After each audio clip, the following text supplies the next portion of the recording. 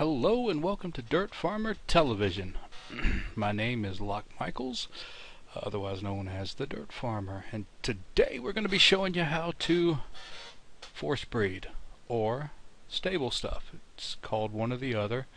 It's basically the art of running horses through your stables in order to make foals for your friends and not having to wait 24 hours between harvests. What you will need is a stable. I've got mine. I've highlighted it right here. It's painted blue. That does cost a few Farmville cash if you want to paint your stable, though. I want to explain to you a little bit the way I've got my foals, or excuse me, my horses set up for force breeding. How my ready mares, and what I call ready mares are the fully grown adult horses that you use to activate the stable. We've all got some ready mares if we're force breeding, and it doesn't have to be any specific kind of horse. It just has to be a horse that can get above 34%.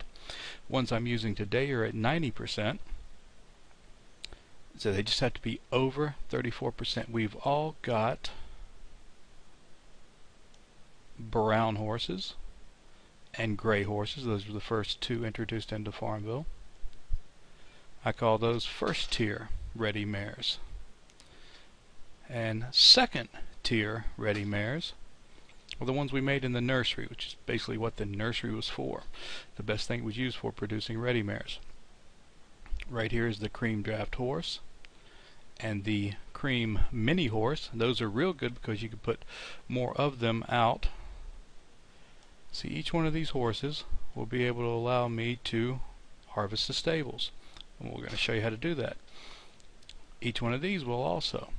And the other second tier ready mare is the light blue pony. Now, during the course of all my years in Farmville, I have come across a few glitches, a few things where we got over on the game, where we were able to get more of different horses without paying Farmville cash. There were just different bugs at different times that allowed us to produce horses such as the red pinto horse. They were plentiful at one time. And the palomino quarter horse. There was a glitch or something, I believe, that just allowed us to get a ton of those for free. The black paint horse, the red horse, the white Mustang,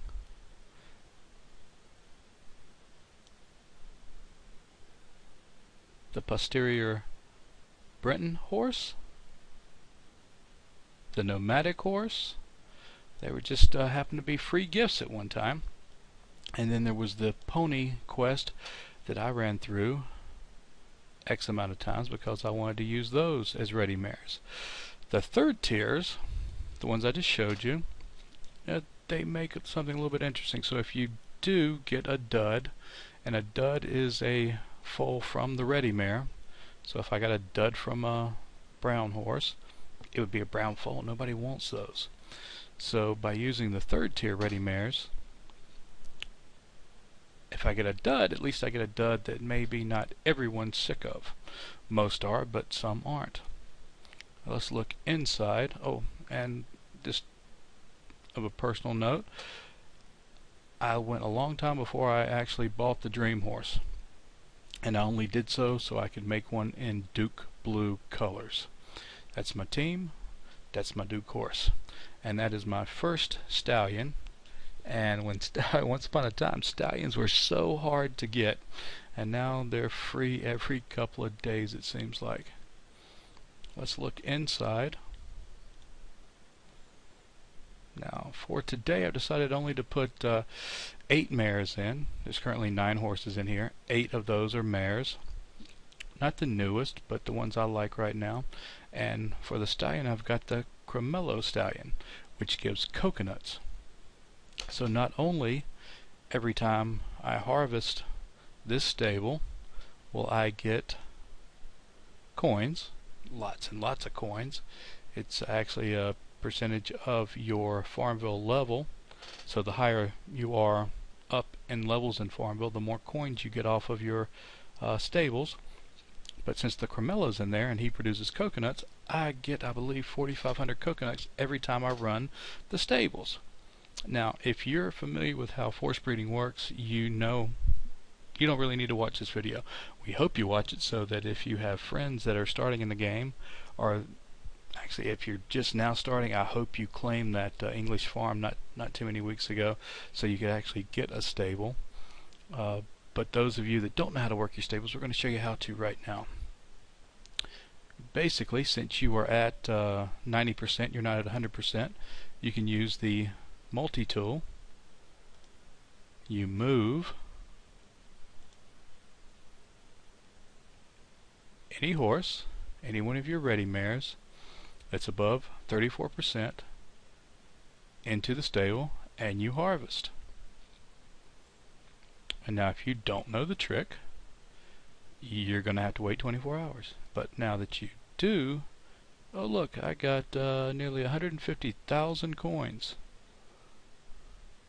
And then you do it again. Now you notice I had 8 mares in there. And I keep, here you go, see, I made a foal. And now I get to share it.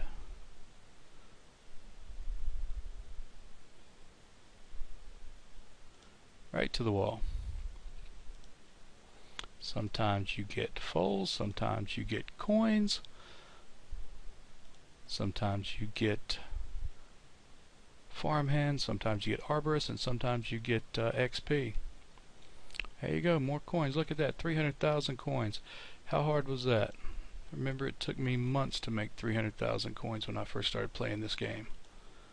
And we just keep going. Now, if I had 30 or 40 different kind of horses in there, I probably wouldn't worry about putting in... There we go, what'd I tell you? You didn't believe me, did you? There's a farmhand. Everybody keeps telling me he doesn't produce farmhands anymore. Hogwash. And then you just keep going. Now, when the number of ready mares outnumbers the number of other horses in there, you have a higher probability of making the ready mare. Sometimes I'll stop after I do 3. Sometimes I'll do the whole row. There we go, we made another foal. So if you've ever wondered how people can make dozens and dozens and dozens of foals every single night when you could only get your stable to harvest once every 24 hours, now you know. And this is one of the 4 golden glitches of Farmville, or one of the glitches of the golden age of Farmville. This is how you make all these coins, and then you can buy, hey look, we made another foal. And this is how you can either buy belted cows that will help you level up, or you can buy mansions and then sell them. That'll help you level up. And between the belted cow trick we showed you before, and if you didn't see that, we have that video available on our YouTube channel. Hey, what do you know? There's another one of those farmhands people say they don't make anymore. Ain't not just a wealth of information tonight.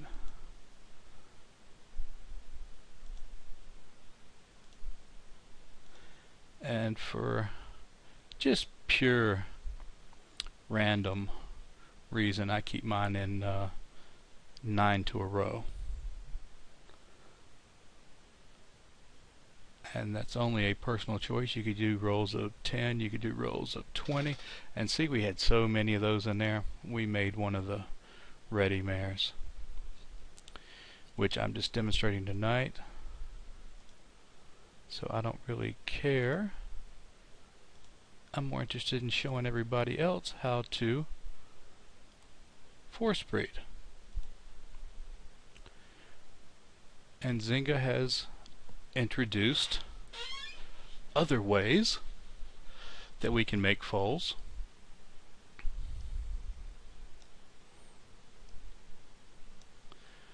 And my farm is in the middle of getting redone, so you have to excuse the mess. We also have the paddocks, and I've got those loaded to the gills, and I just harvested those a few minutes ago. I think we all know how those work. And if you don't have the adult horse and you want to make little foals for your friends, just simply collect the babies off the feed, put them in the playpens,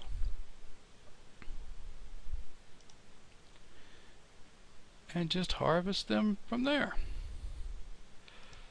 This is probably why I've got 80 million things of animal feed that I never use.